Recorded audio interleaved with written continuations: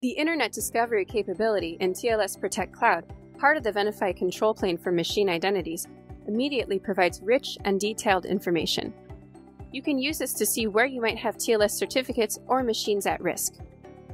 Knowing which TLS certificates are about to expire is essential to stopping certificate-related outages on the systems and applications where they are installed.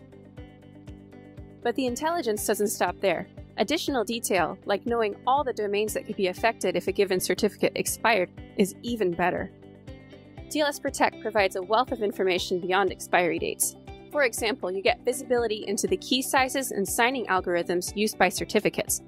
Weak keys and algorithms are a problem, as many browsers and services won't trust them anymore. Most organizations should have approved certificate authorities, or CAs. TLS Protect shows you which CA issued each certificate, which is useful for identifying the use of any unapproved CAs.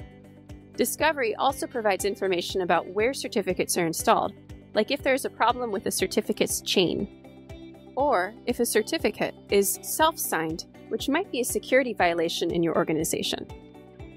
It even provides information about third-party certificates.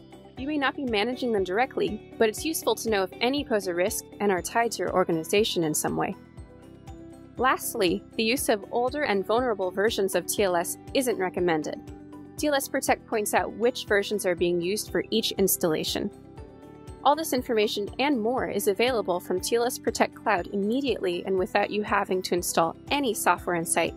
Sign up now for a free 30-day trial.